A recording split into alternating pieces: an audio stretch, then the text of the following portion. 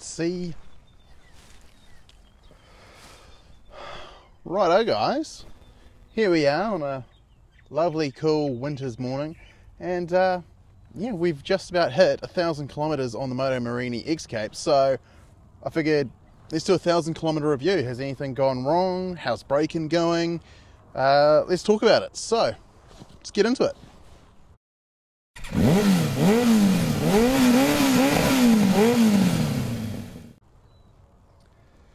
Righto, so first off to begin with, this is the Moto Morini X-Cape 650. I have this bike for the winter.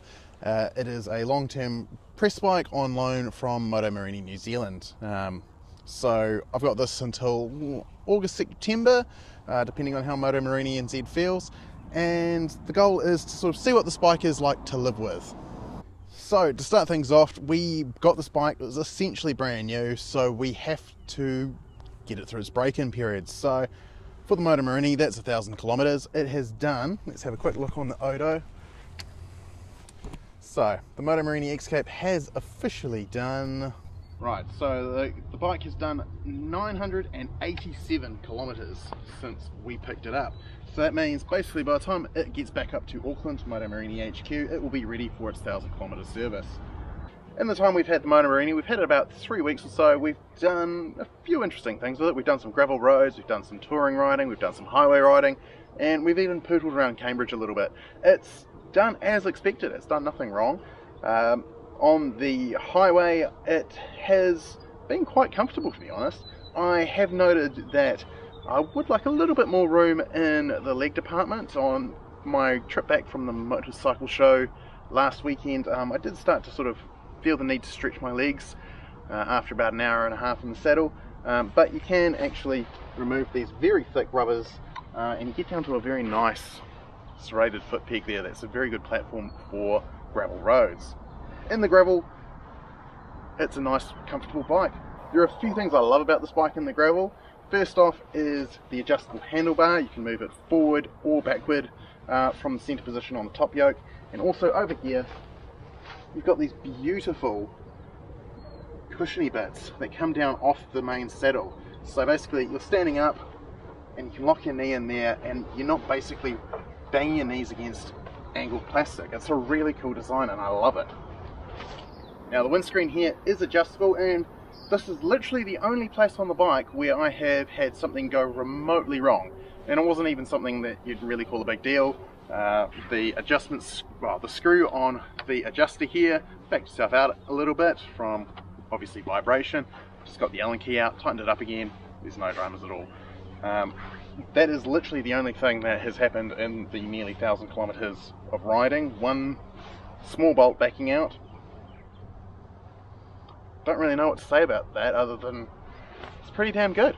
Now this bike has an 18 litre fuel tank, and I have been keeping track of the fuel economy over the last 987 kilometres, and I'm quite happy with the economy I've been getting. It's been getting better and better as the engine has progressed through its break-in period.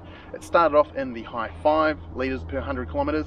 Now we are in the mid 4s per 100 kilometres. So I tested it, I nearly ran it out of gas, but I chickened out at the last minute. I could have gotten it home, but essentially I got 360 odd Ks out of the fuel tank before I filled it up.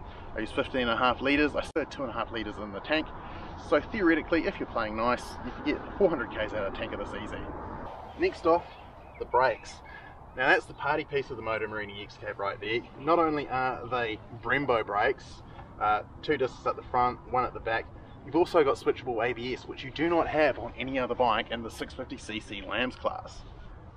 And that is a nice thing to know you've got when you want to take a gravel road, say. It's a bit of fun locking up the rear wheel and doing skids, but also it's there for safety. It allows you to sort of explore a little bit more.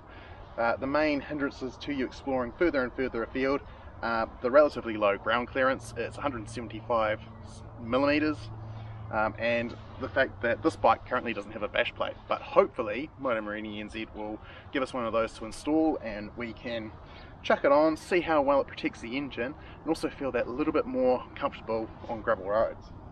Right, so one of the cool things about the Moto Morini, you look at it and it's got these great big LED headlights.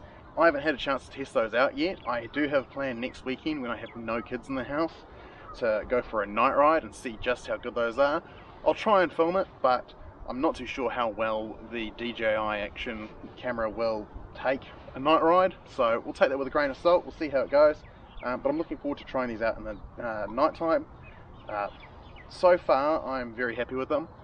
You've also got LED indicators, and honestly one of my favourite things about motorcycles is when you have your switches and they fall to hand nicely, and on the Moto Morini it's just that.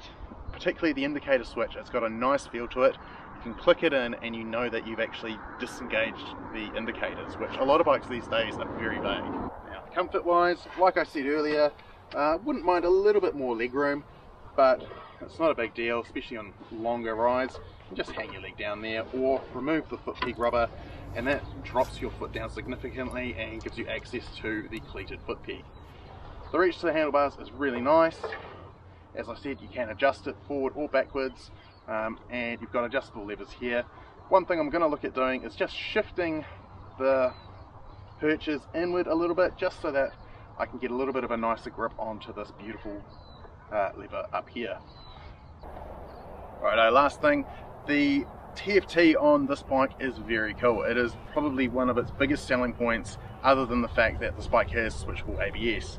It doesn't have integrated maps, but it does have phone integration, so you can control your phone calls or music straight off the dashboard, just using the switchgear on the left-hand handlebar. It's really cool, nice and intuitive.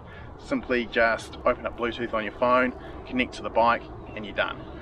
One thing I have noted with that though is if you're using an intercom like a Cardo, which I use, you can link your Cardo directly to the bike. I've just left it connected to my phone, and if I've got my phone and Cardo connected before I turn the bike on, the phone will start trying to play music through the bike. So you have to sort of just go click, back to the Cardo, and you're away. Or turn the bike on first, then turn on your Cardo, and same thing.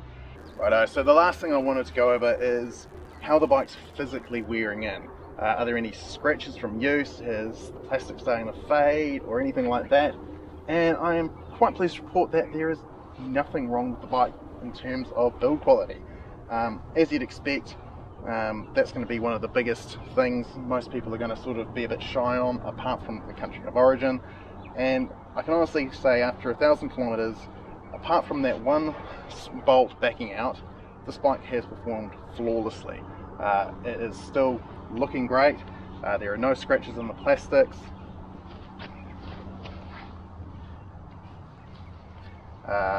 Nothing started to vibrate loose or anything. It is looking and feeling very good. So in terms of what we have planned coming up with this bike, we still want to be riding this as much as possible, so poor old Rosie the Rally is going to be stuck in the garage for the time being, and we're going to be focusing on this. So there are a few cool rides I want to do, some exploration routes to find the centre of the North Island for instance, some more gravel road backcountry riding, and just enjoying the thing for its superior touring comfort over Rosie the Rally. You can't get over how much more comfortable this bike is on the open road, and with it being winter, you want to be comfortable. We're going to do some mods, like I said earlier. Hopefully Moto Morini NZ gives us some mods to put on it. I'm hoping for the skid plate, maybe the accessory windscreen, which is a little bit taller, and yeah, we'll see how we go.